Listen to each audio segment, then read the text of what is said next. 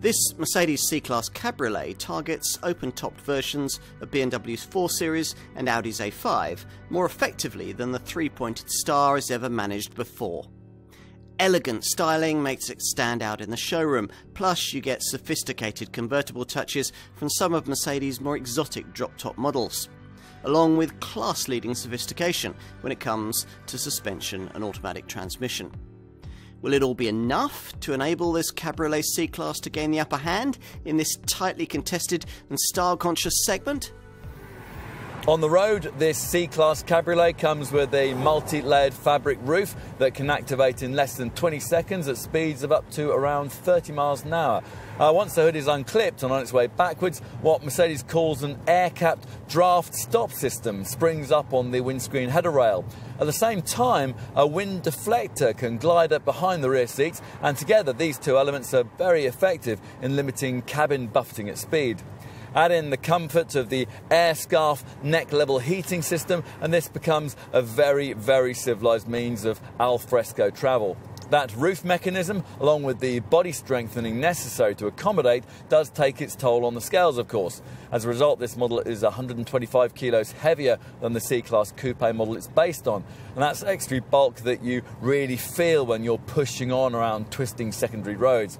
On the plus side, though, this Cabriolet is stable and very well balanced, aided by a standard dynamic select driving mode system that not only tweaks the throttle and the steering, but also alters responses from the standard agility control adaptive suspension. Uniquely in this class, there's the option of upgrading the damping into a high-tech air-suspended airmatic setup, and on top of that, mainstream variants get a 9G-tronic 9-speed automatic gearbox that's more sophisticated than anything the opposition can offer. Under the bonnet, mainstream buyers get a choice of 2 engines. Most will choose the 2.1-litre diesel unit we're trying here, offered with 170 bhp in this C220D, or with 204 bhp in the Pokia C250D. Go for the C220D, and there's the option of 4MATIC 4-wheel drive if you want it. And it's actually an all-wheel drive C220D automatic we're trying here. This variant's capable of 56.5 mpg on the combined cycle and up to 130 grams per kilometre of CO2. The main alternative to diesel power is offered by the 2-litre petrol engine that comes with 184 bhp in the entry-level C200 variant, or with 245 bhp in the Pokia C300. Should also tell you about the performance-orientated Mercedes AMG petrol models at the very top of the lineup. There's the 367 bhp C43 4MATIC, or if that's not really fast enough, then the brand can supply the fearsomely fast C63 V8 flagship version, able to offer up to 510 bhp if you can handle it.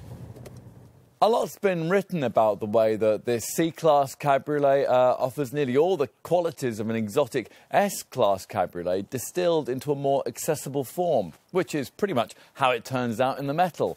There's certainly an elegance in the sweeping shape that's appropriate to a brand with such a distinguished Cabriolet back catalogue.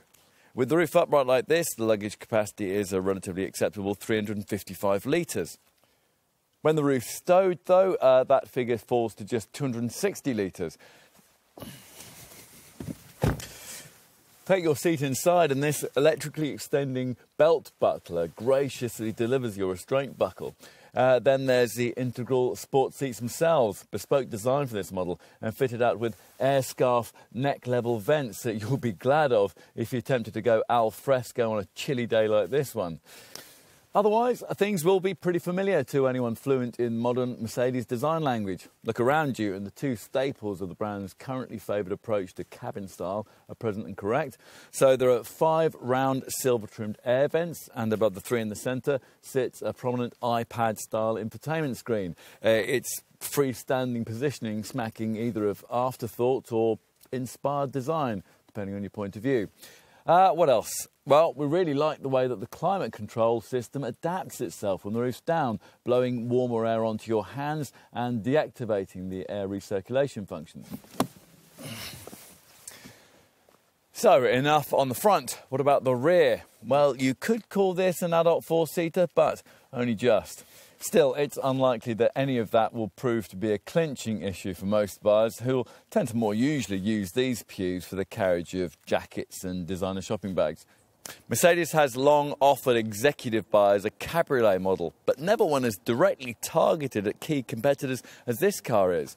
In terms of price, performance and sheer pavement panache, it's a match for leading class contenders like Audi's A5 Cabriolet and BMW's 4 Series convertible in all the ways that really matter.